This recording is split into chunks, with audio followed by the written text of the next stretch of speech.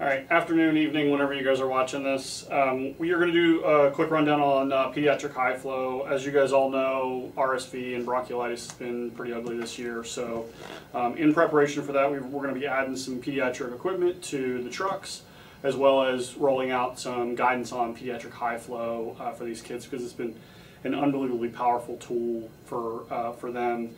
And it's amazing if you can support these kids. They can keep respiratory rates in the 70s, and they can sort of withstand what you would think would knock them down for an extraordinarily long period of time. So we're going to take a quick look at the equipment. You guys are all going to get a PowerPoint and like a quick reference, sort of fast facts sheet on pediatric respiratory distress, and then also on the equipment that we're adding. So first off, these are the three OptiFlow Junior cannulas. So we're essentially breaking this into two algorithms with two separate tracks in each algorithm. One is the OptiFlow setups, and the other one is the RAM cannula setups.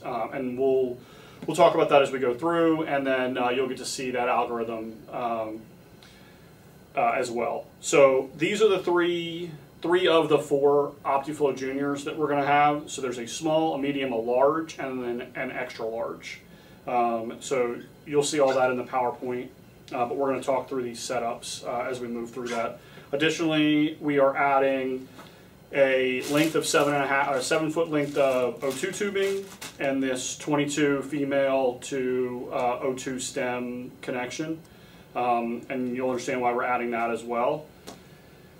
The RAM cannulas are on there, but we just wanted to sort of reiterate that. You're going to carry an orange and a blue RAM cannula. They're different sizes. The orange is bigger than the blue.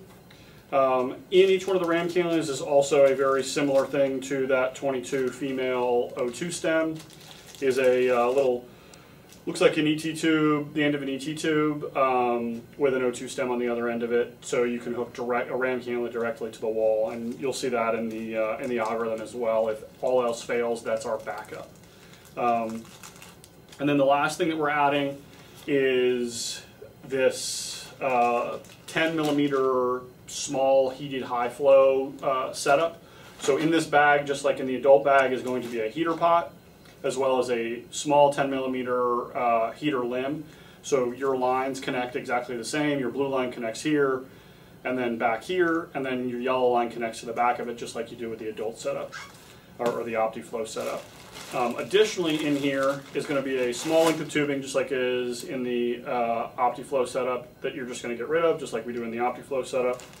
And then a connection for oxygen. Much like this 22 female to O2 stem, this is very much the same. It just sits on top. The only difference is this has a pop-off valve in it, so if the pressure gets too high, this will whistle and pop out so that you don't overpressurize the system. All right, so we're going to talk through a couple of the setups here. We are essentially setting this up with two different algorithms. If you have a kid that is on over 20 liters a minute, or is over an hour away, we're going to use the ventilator. If you have a kid that is on less than 20 liters a minute and is less than an hour away, we're not going to use the ventilator, and your O2 air source is going to come straight off the wall. So we're going to start with that less than an hour algorithm. So both of them, you're going to end up setting up the heater pot. So just like we do with the adults, spike a bag of inhalation fluid, fill up your heater pot. You're going to plug it in just like you do, and just like you've been doing previously. There are essentially three high flow setups out there. You're either going to find the kid on OptiFlow, you're going to find the kid on Vapotherm, or you're going to find the kid on a RAM cannula. Ideally, we want to keep the kid on whatever cannula they're on, which is the reason we're carrying both the OptiFlow and the RAM cannula setups. We don't see a whole lot of Vapotherm. Vapotherm, the only places I've seen Vapotherm is in the University of Maryland system hospitals. We go there every once in a while, but if you find a kid on Vapotherm, you're going to transition them to the OptiFlow setup. So the OptiFlow setup looks exactly the same as it does with the adult setup. It's the same tubing, it's the same wires. You connect to one side of your heater pot, just like you would with the adult setup. You connect your wires.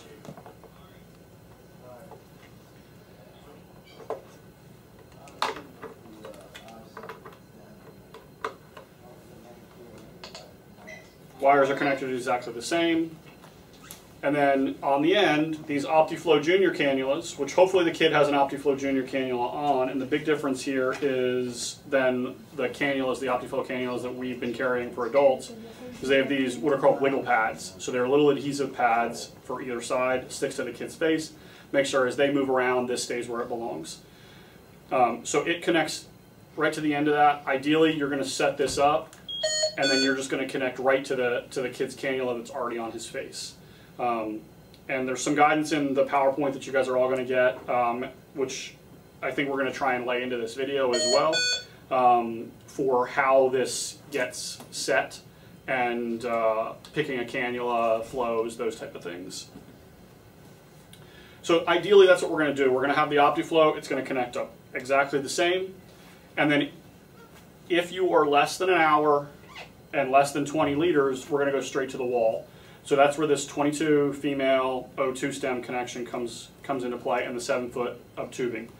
Instead of hooking the other side to the ventilator like we've been doing in adults, you're just going to hook that to one side, and then you're going to take this to the wall, and you're going to put it on whatever the kid's flow was. So if you find the kid on 10 liters and 50%, you're going to put them on 10 liters of oxygen off the wall. We understand that we're taking them from 50% of FiO2 to 100% of FiO2, and that's why the hour time limit. At hyperoxia for inside of an hour, not a huge deal. This has been guidance from the PICU, both or the PEDS transport team here and at DC Children's. This is how they handle it. So once again, you're going to transition the kid off of whatever flow they're on at the sending facility, and you're going to transition them to 100% oxygen at that flow rate. All right, so same situation. You're less than an hour and less than 20 liters, and you find the kid on a RAM cannula. In this case, we're not going to use the OptiFlow setup. We're going to use this smaller diameter 10 millimeter tubing. You're going to connect your wires exactly the same. So end of your blue wire goes here, other end of your blue wire goes here, yellow wire goes here. You're going to connect that to the one side. And then if the kid's on a RAM cannula, the end of the RAM cannula looks a lot like an ET tube. So you're going to make that connection, and that's the reason for the different tubing, is that just connects straight in there, just like you would, similar to an ET tube. And then you're going to go about your day, hook that to the kid. We're running heat and humidity. This is where you can either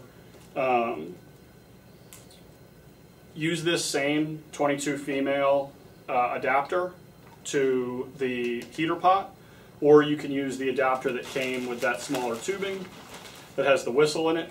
You're going to connect that on there, and then you're going to use that same O2 tubing to the top of here, and then connect it to your wall, just like we did with the OptiFlow. You're less than an hour, less than 20 liters, so you can go straight to the wall on 100% of FiO2, whatever flow that kid was getting. Okay? All right. So now you're over an hour and over 20 liters, so we're going to need to transition to the ventilator.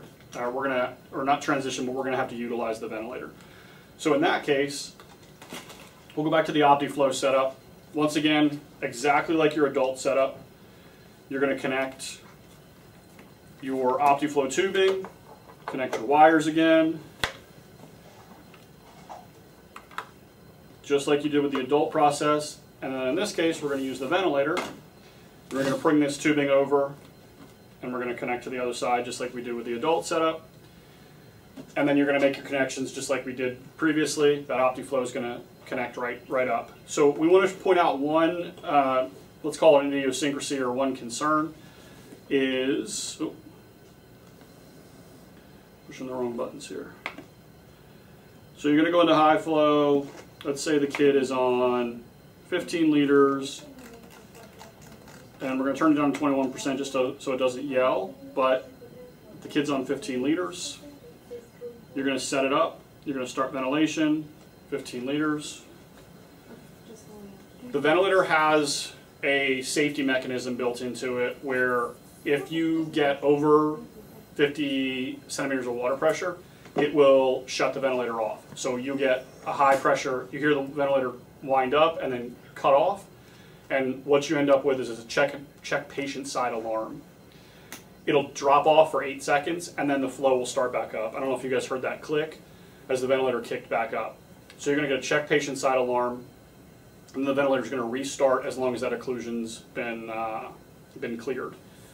If you get that repeatedly, we can transition. You're going to need to call medical direction and say, hey, I'm this far out. I want to transition to the wall flow because I'm repeatedly getting occlusion alarms on the ventilator. That is most likely a result of a couple different things. Either the kid is coughing, screaming, creating enough back pressure that he's forcing back pressure flow against the cannula. Your cannula is too small, or your flow is too high for the cannula that you've got, right? The cannula is seated too deeply, or the flow is too high for the cannula. You need to go up to a bigger cannula. But that's, once again, something you can call the clinical lead, call the medical directors, and they can help walk you through potential options for fixes on that. But have an idea of what you're calling them for. This is what I've got. So just something to know. We can run into this issue anytime we're using the ventilator. It's just a safety mechanism.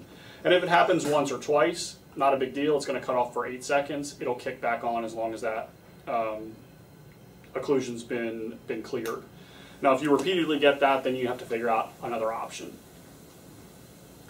So I'm going to put this in standby.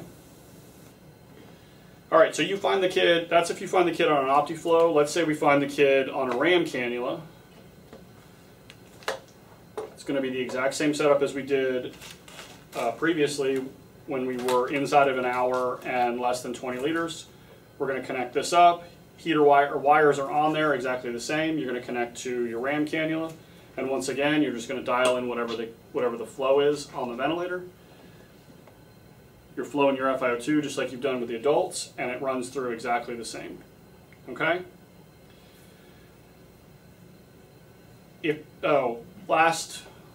Last option here is to get rid of the ventilator and get rid of the heater. If your heater breaks, your ventilator breaks, all of your equipment doesn't work, what you can do is you can take, get out of my way. Like I said, in the RAM cannulas, there is this little ET tube, 22 millimeter adapter that will connect right to the end of your RAM cannula. You're going to take your oxygen tubing, you're going to connect it here, and then you're going to go straight to the wall and put the kid on whatever flow rate they were on. So if they were on 10 liters, you're going to put them on 10 liters, 100% oxygen. You are bypassing all of the heat and humidity, so this is not something you're going to want to do for a long period of time. This is going to be an emergency fix. Scott and I were talking about this. He said, I think about this as I think about like the eye gel. It's our rescue airway. This is our last ditch effort to get the kid here with the respiratory support that they need. So those are all your options. If you have any questions, let us know. Take a look at the PowerPoint. Take a look at the Fast Facts sheet that will be coming out with this video. And please don't hesitate to grab one of the leadership team, the education team, and we can help run you through any questions and answer any questions about this stuff. All right, thanks guys.